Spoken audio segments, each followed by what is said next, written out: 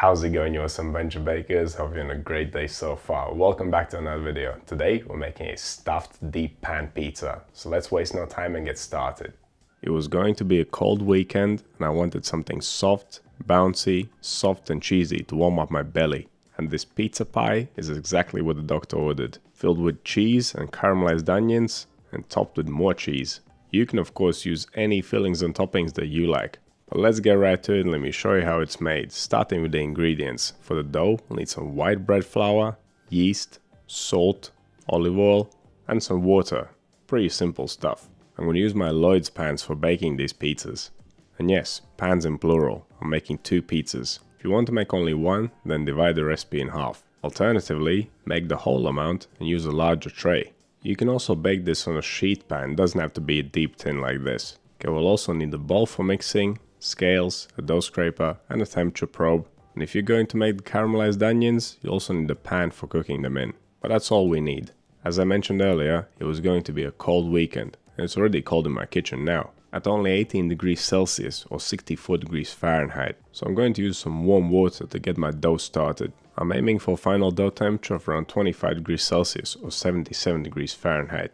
My water was at 28 degrees or 82 Fahrenheit, so that should get me there. This dough is made out of a simple set of ingredients. It is the amounts of these ingredients that make it special. With a hydration of 80% and an olive oil content of 10%, it is going to be extra airy, light, bubbly, puffy and rich. All good qualities for a hot, cheesy pizza pie. And don't worry, we are not going to be folding this an endless number of times. Only 2 folds will do it for this recipe. Now to start the dough off, in a large bowl, combine the water, yeast and salt. Give it a good mix, dissolve the salt completely before adding the flour and then mixing it to a dough. Because the hydration is so high and the dough is very loose, we are not adding the oil into the dough directly. Instead, we'll fold the oil into the dough. Okay, once the dough is fully mixed, you want to wet your hands with water before you place it in the oily bowl.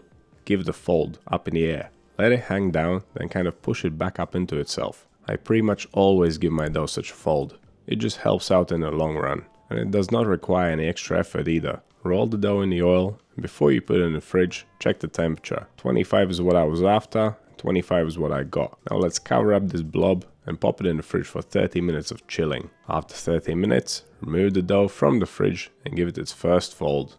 The dough is so loose and stretchy that the coil folding method is the way to go here.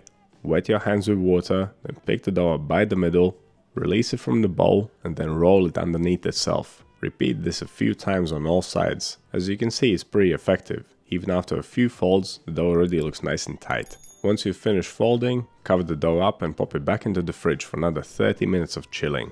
And if you are new to all this stuff, you can find videos about cold fermentation and folding and other topics in the Principles of Baking playlist on my channel. Okay, it's been 30 minutes, pulling the dough back out of the fridge and giving it another fold, exactly the same way as previously. After the second fold, the dough is going back into the fridge for yet another 30 minutes, but for good reason this time. We're not going to fold it again, we are going to divide it, shape it up and get it ready for final proofing, because this dough can be baked right from the fridge on the next day. I have this handy tray that I'm going to be using for the dough balls. If you have a deep tray like this, use it. If not, you can just use a regular tray, just oil it up really well. Now this next part is going to be a little bit messy. Drop the oily dough out on the table and then divide it into 4 equal pieces. I do oil this table regularly, so it's kind of good for me actually. To avoid making an even bigger mess, I'm using a bowl on the scales. After dividing, shape the dough into balls. And if you're going to use a larger tray than I am, then you only need to divide the dough into 2 equal pieces, not 4. Okay, once all shaped up, place the dough balls in your greasy tray. Rub a little bit of oil on top of them so they don't stick to the cling film too much. Now they can be covered up and they're ready for the final proof in the fridge. Ideally, you want to leave them in there for around 12 to 24 hours, but it's up to you. You can leave them for longer, you can pull them out sooner. As long as the dough is risen, it's ready for the oven. Okay, on the next day, preheat the oven 250 degrees Celsius, 480 Fahrenheit, fan off.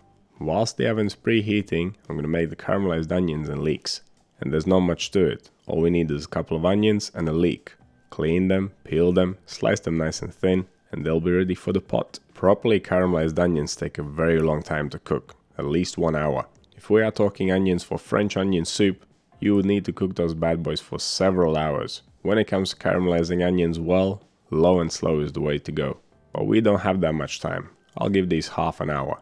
So grab a pot, add a little bit of olive oil, drop the onions and leeks in and place it on medium heat.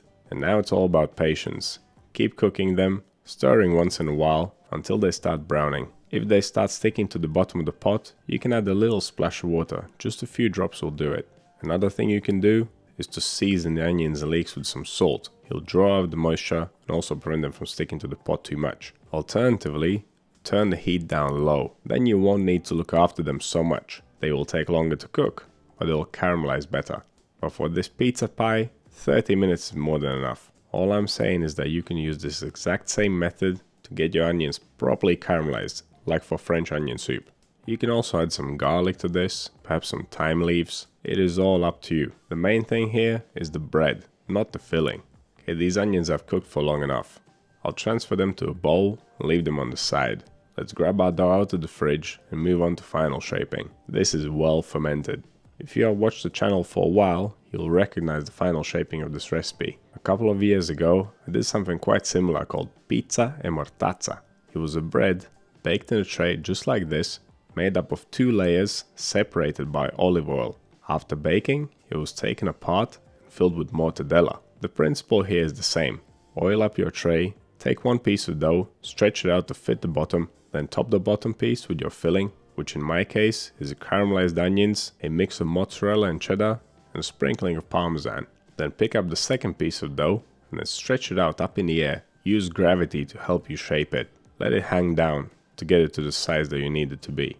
Once it's more or less stretched out, lay it over the filling. Try to cover it completely, ideally. And then all there is left to do is to top that second piece of dough with something.